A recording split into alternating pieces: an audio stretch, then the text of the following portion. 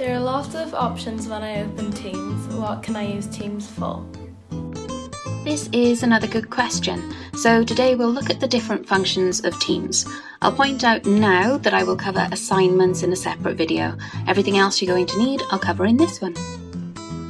Again, I'm using a Windows device, so some things might appear different, but the underlying function should remain the same.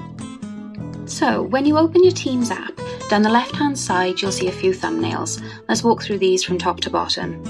At the top you should see the activity thumbnail. This is pretty much your notifications feed.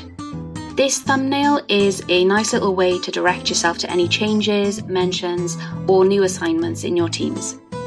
You can filter this to switch between general notifications or to see your own activity. The account I'm using to show you this today isn't active, so there's not much to see in this feed, but if I switch to my teacher account, you can better see what the filter does. Next, we'll look at the chat function of Teams. This is very much like the call and messaging history on your phone. You start a chat by clicking on the little box icon at the top of the Teams app. From there, you can contact classmates or teachers by simply looking at their hub mail. Then, just like with the messaging app, you can talk to the person at the other end of the conversation. Thirdly, let's take a look at the calls thumbnail. If a text chat won't cut it, you can make audio and video calls from this thumbnail. I know a few pupils have enjoyed using this function to arrange online discussions and group chats and even bingo. Please remember at this time, however, that pupils and parents must not call any teachers using this function.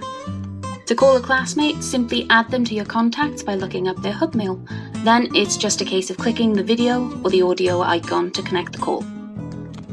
The next thumbnail is for assignments, but as stated at the start of this video, we're going to cover this separately. So let's skip ahead to the calendar thumbnail. Now, if you're a super organised sort, you can use this function to schedule your calls, meetings, school schedule, whatever. Simply click the slot where you have something scheduled or booked, fill out the relevant information, and the event will be added to your calendar. The Teams thumbnail is probably the one that you've used most so far. This takes you to the main page where you can see all of your teams. This demo account is signed up to all of my actual classes, but what you're seeing is a student view. Let's click on the lovely 7S to see an example of a Teams page. At the top, you can see a few different tabs, and down the left-hand side, you'll see channels.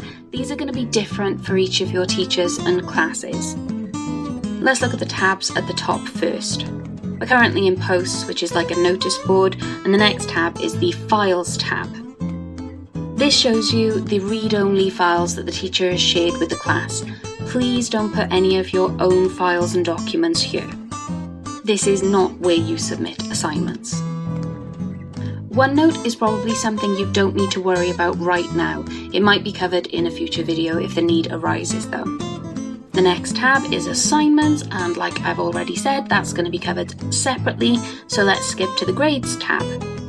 This will give you a short form summary of your attainment in any work that you've done so far.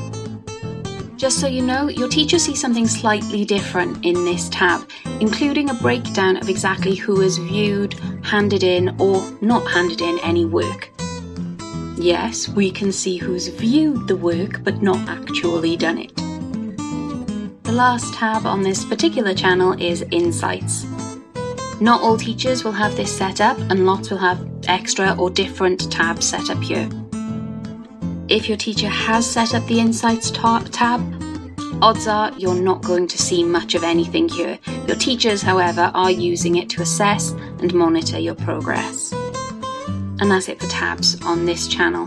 On the left-hand side of this Teams page, you can see channels.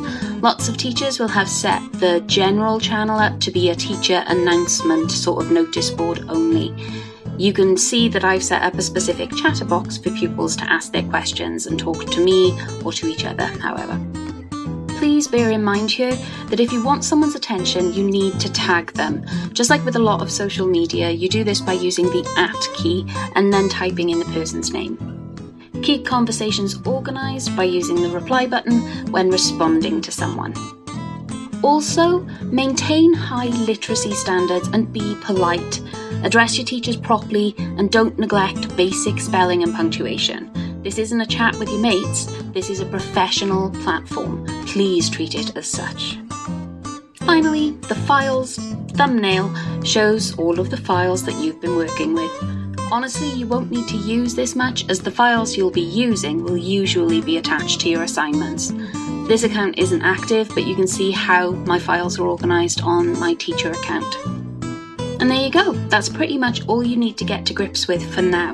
I recommend, as always, that you learn by doing. Explore the app, play around with it, and familiarise yourself with how incredibly useful it's going to be. Thank you for listening, and I hope you answered the question. See you soon.